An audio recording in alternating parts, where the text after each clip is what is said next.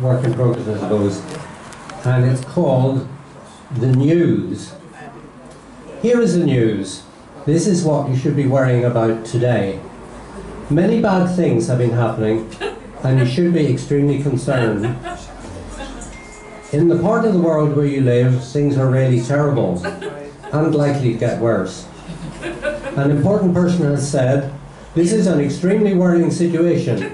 We are doing everything we can to make things better, but I'm afraid there isn't much hope." And now over to our correspondent, who is in a faraway place. Hello, foreign correspondent. Can you hear me? Yes, I can just about hear you, but it's a rather bad line. Okay, so how are things going over there? Things are really awful over here, and we can expect the situation to deteriorate still further. That's all from me, over here, right now. Thank you. We'll have another bulletin from over there shortly, bringing you news of still more disturbing developments. On a positive note, a minor event of a quirky nature also took place today with a heartwarming or humorous aspect in an unimportant part of the country.